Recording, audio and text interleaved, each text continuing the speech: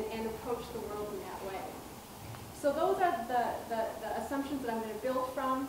In the talk today, what I want to do by the time we're done, I'm hoping that you're going to come away with a sense of why we should care about prejudice and discrimination, some of the ways in which our youth may experience prejudice and discrimination, and then have some resources or strategies for how we can help our youth overcome the experiences of prejudice and discrimination. Prejudice and discrimination, this is going to be the only data I show you, but I think you're going to find it interesting as I talk you through it.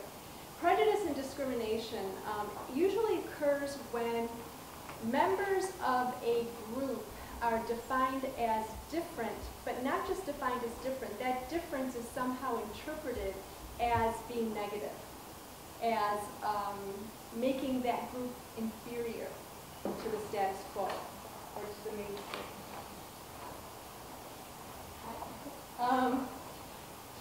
And oftentimes what happens is that people don't have an opportunity to get to know people who are different than them. And so those images stick with them, and that's how they end up interacting or thinking about people who are different than them.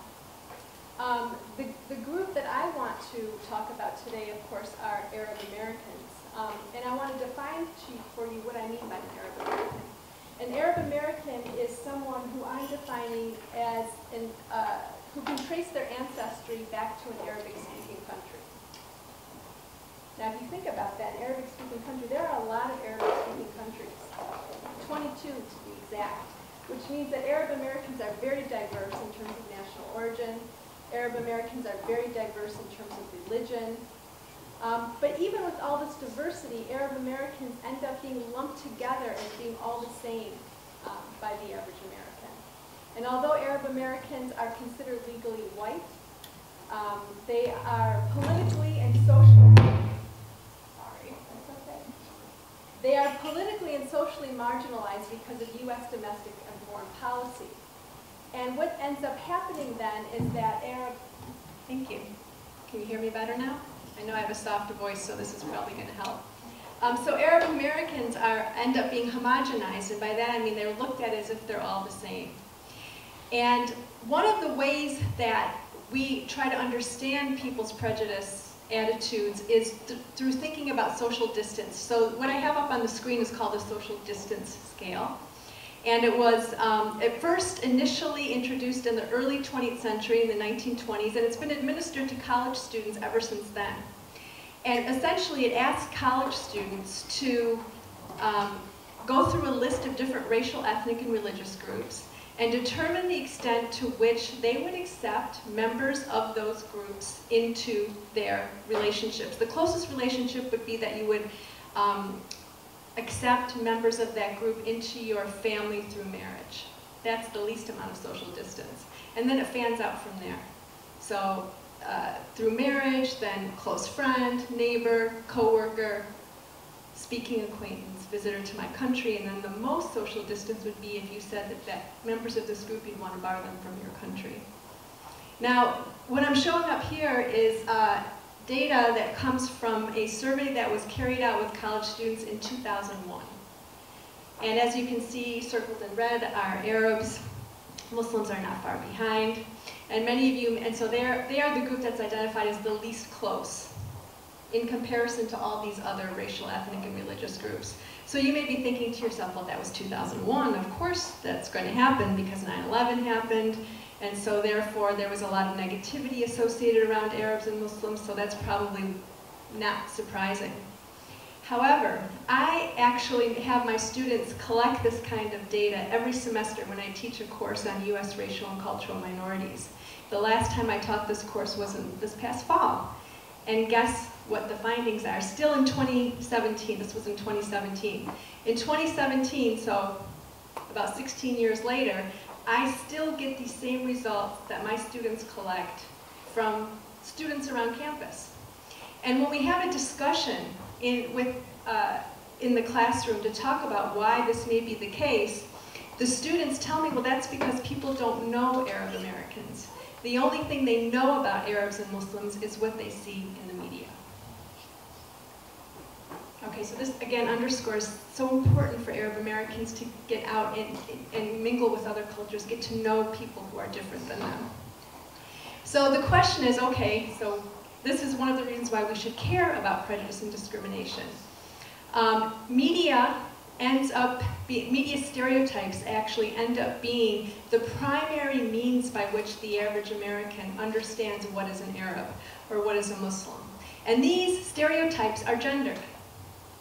For women, there are a couple of very prominent stereotypes. One is Arab women are overly sexualized as belly dancers. This is a very common stereotype. Or at the opposite extreme, they're considered to be veiled. Both of those representations assume oppression. Arab women are uniformly considered oppressed, and that's it.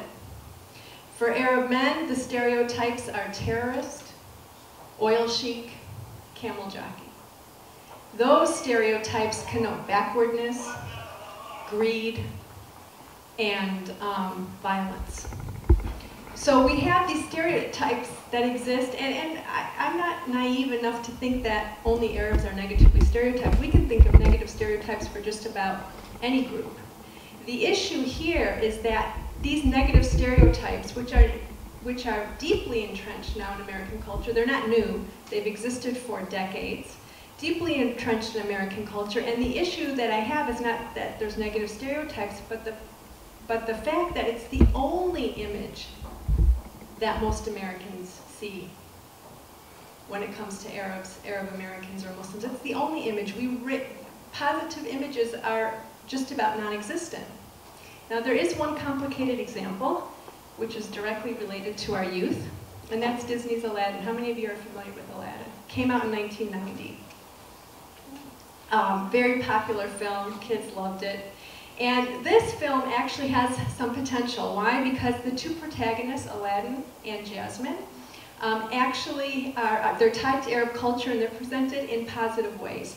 Aladdin's a very clever young man, he's got a good heart, he wants to work really hard and be successful. It's sort of like a rags to riches kind of theme.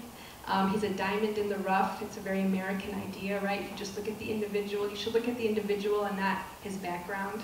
We want to take people as individuals. Jasmine is actually credited as the very first ethnic princess in the Disney line, so that's positive.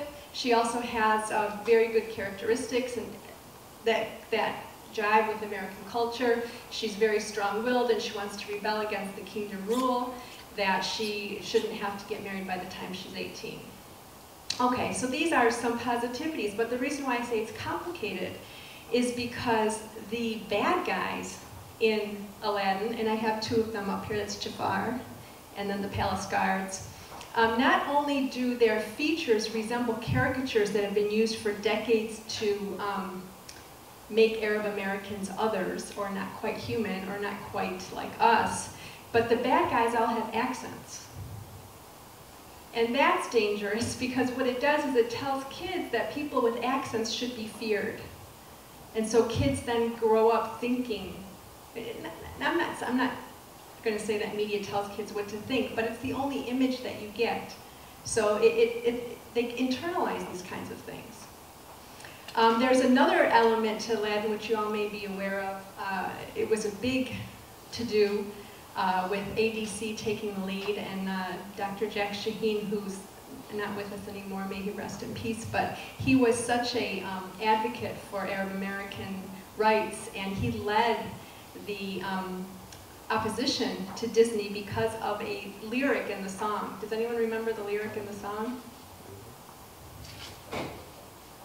Oh, I come from a land, from a faraway place, where the camel caravans roam, where they cut off your ear if they don't like your face. It's barbaric, but hey, it's home. That was the original lyric from the song, and ADC and Dr. Shaheen advocated that Disney remove that line from the song because it just reinforces a stereotype. It's all anyone ever hears about Arab culture. They were not successful in getting Disney to take it away in the movie theaters, but by the time it came out on video, they replaced it with a more, a less controversial line, something about it's really hot there, so that's why it's barbaric, as opposed to being barbaric because they cut off your our ears if they don't like your face. And it doesn't make reference to camels. So trying to get away from the stereotypes. Okay, so these stereotypes are prevalent. They've been around for a really long time.